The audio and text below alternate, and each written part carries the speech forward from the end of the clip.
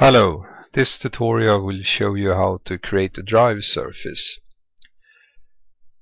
Here we have a mesh model, and it is not possible to use a mesh as a drive surface. It has to be a NURBS surface. The drive surface can be a part of the model, or it can be an external surface. So in this case we have to create the drive surface. So what I do is to look from the top view, and then I can just draw a circle. For this example, a circuit that will enclose the model. In the front view, and I can move this so it will start with a surface starch, and then I can create a new layer. And it's good to have the drive surface in a separate layer, so I just make a layer. I call it DS for drive surface. Can put another color, and then we can select the mesh model for madCAM, and we can just extrude this. And I don't want to go all the way up, and you will see that later, because we are going to use the reshape function in madCAM. The reshape function is something that we can use to fit any surface to an existing object. So this is based on the toolpath calculations. So we need to select a cutter first, and this model I was planning to machine with a 6mm ball and cutter, and it is recommended to use a larger cutter diameter for the reshape calculation, because the larger it is, the smoother the drive surface will be. So for this example I just pick a ball and 20mm cutter, and then I can make the drive surface layer as my active layer. And then I go to the 5 extra functions, drive surface, and the drive surface reshape function. Click on that, select my drive surface, choose direction. So I want to reshape this by projecting this surface towards the model. So I click there,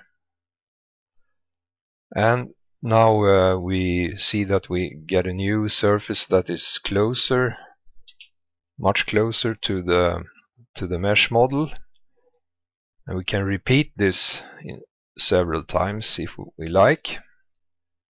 So we can see the shape is closer and closer.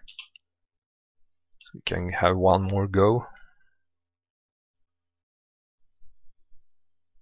See, it's almost there.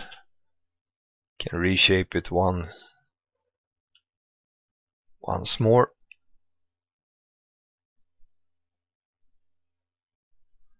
And now it is close enough. So there we have the drive surface that we can use to machine the mesh model. So now I pick a 6mm ball and cutter, because that's what I want to use for the machining. And then I pick my drive surface.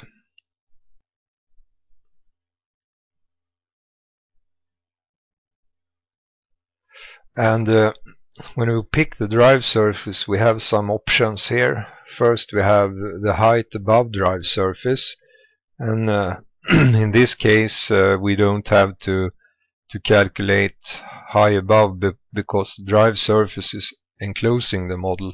But if the drive surface was inside the model, then we need to pick the highest point, so it will calculate above the drive surface. The depth is by default minus 10 millimeter because we use the 20 millimeter ball and cutter to reshape this drive surface, but we can put a little bit more there, so to be safe we can put minus 20 millimeter, because if the depth below has to be enough so it will reach the model below the drive surface. And here we have some options for the machine, so we can put an angle limit so for the head. So the minimum angle is 0 degrees, the maximum is 180, but I think in this case we don't want to go more than 90 degrees, so we just put in 90 degrees. And if the drive surface is curved more than 90 degrees, it will lock the head, so it will never go more than 90 degrees.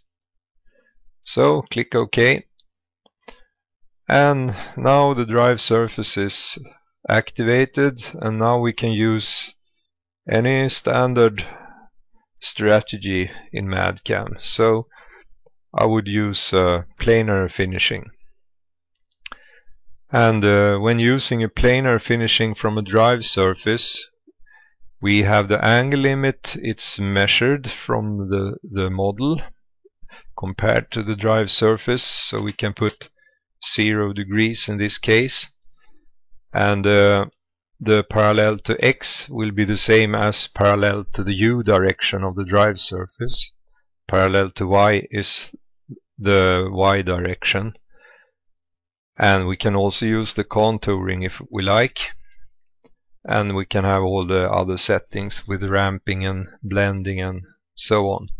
So I will just use the default setting here, so click OK. And there we have the toolpath. So I can hide the drive surface, we can see. And we can see here it goes and we can run this in the simulator. We can see that the cutter goes back and forth, and the U direction is in the U direction of the surface. And there are several options for the direction. So for example, we can recalculate this toolpath. Click on the toolpath, and if the drive surface is closed and it goes in the closed direction, we can use climb cut or conventional. But if we use climb,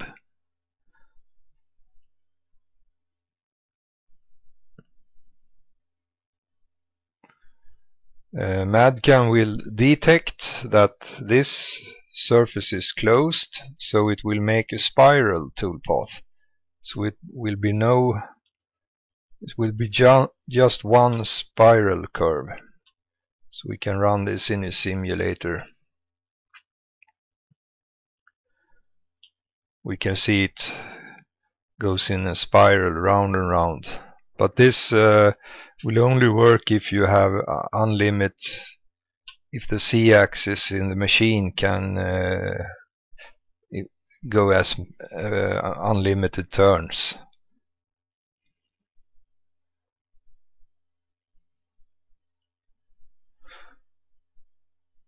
And also if we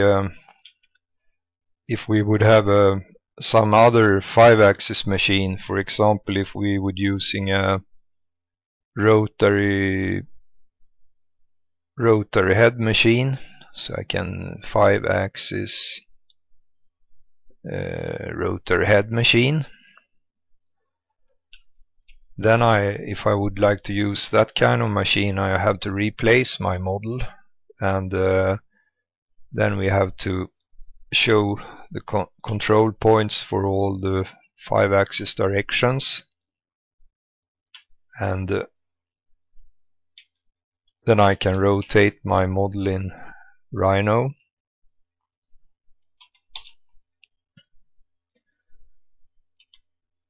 Put it along the x-axis, reselect it for madCAM, and then I can run the simulator. And here is how it would look in a rotary head machine.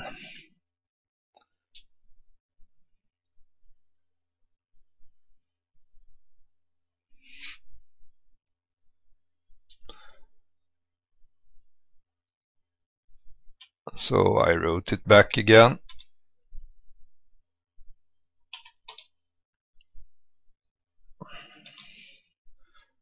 Select it for madCAM again.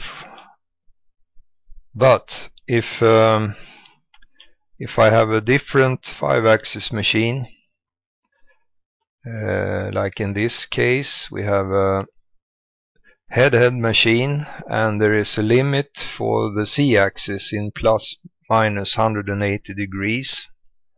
So then I can't machine it like this, then I have to machine it in another direction. So then we just click recalculate,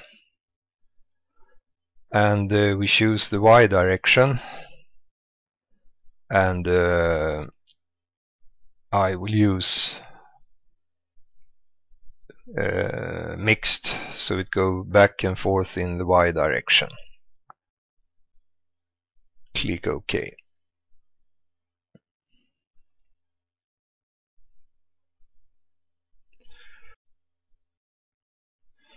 And now we can run this in the simulator.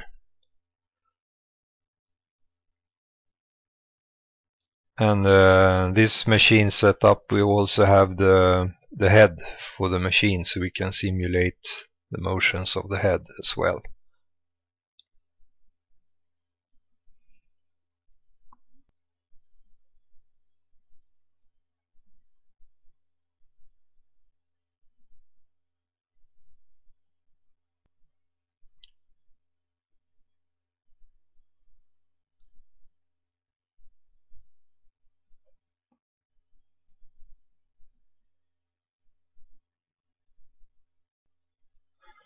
Now we have made a toolpath, but we need to make another one at the top of the model.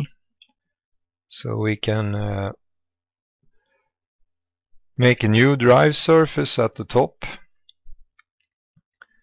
So for example, I can just use surface, and I can use the patch, and I can make something, don't know, just make something.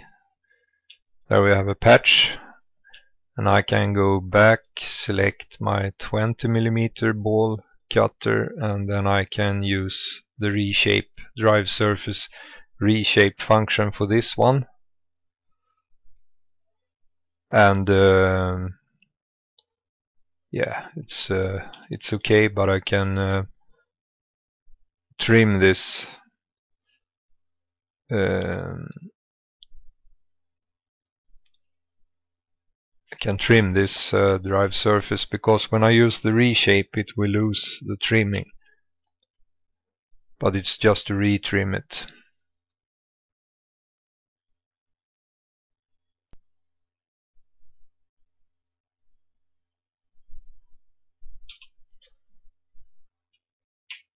So there I have my second drive surface trimmed, and it is possible to trim it, because then it will only machine the part of the surface.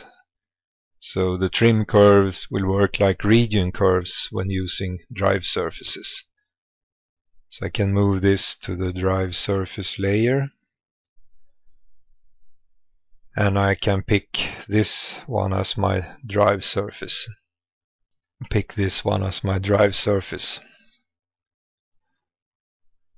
Depth should be minus 15.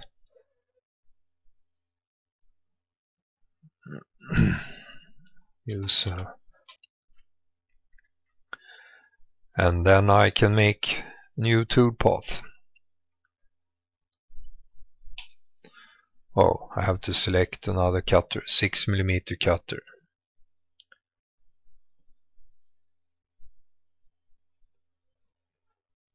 Okay, and then I pick another toolpath.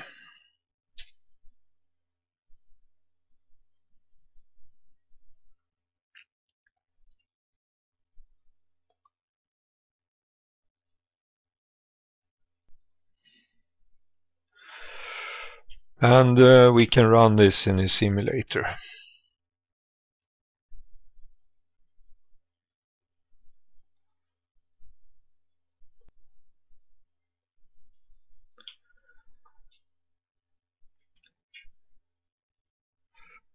I hope this will give you some help. Thank you very much.